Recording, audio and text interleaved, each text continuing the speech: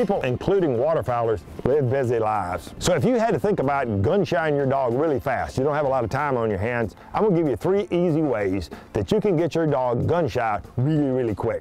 Number 1, and this is a commonly way people introduce gunfire to puppies. They put the food down, let the puppy eat, and shoot a pistol off right behind its head. That's a sure way to entrench some fears. It may not show up then, but it's likely to later. Think about a child that's 3 to 4 years old eating Cocoa Puffs Saturday morning. You walk up behind him and pop the pistol. What do you think is going to happen to the Cocoa Puffs? Number 2, using something like a launcher. This is the fastest way to gun-shy a dog. These are great training tools, but not to introduce gunfire.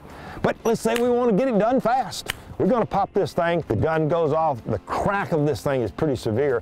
Puppy jumps and you think, hey, I'll get him over it. I'll just keep reloading and shooting over and over again. Actually, what you're doing is entrenching the fear. So if you want to entrench the fear very, very well, just stand there and keep doing it. Never shoot one of these things over a puppy's head unless you're serious about gun-shying your dog.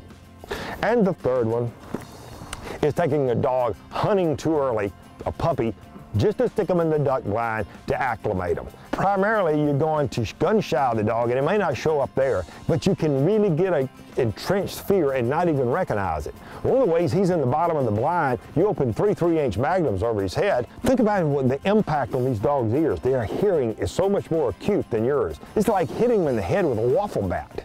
So, if you don't have a lot of time on your hands, these are 3 sure ways to get your dog gun-shy.